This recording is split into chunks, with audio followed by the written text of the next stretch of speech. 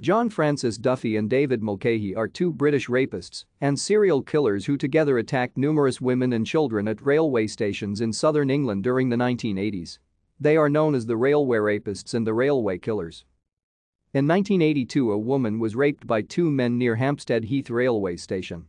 18 more women were attacked over the next year. Even more attacks occurred during 1984, and then 3 women were raped on the same night in 1985 in Hendon. West London police initiated an urgent investigation, named Operation Heart, to apprehend the perpetrators. On 29 December 1985, Alison Day, aged 19, was on her way to meet her boyfriend at work in Hackney Wick. She was followed off a train at Hackney Wick station by Duffy and Mulcahy, who grabbed and repeatedly raped her. She was then strangled with a ligature and tourniquet.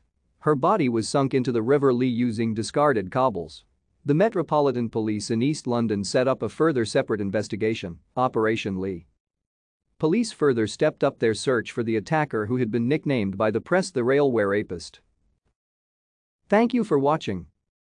Like and subscribe if you would like to view more of our videos. Have a nice day.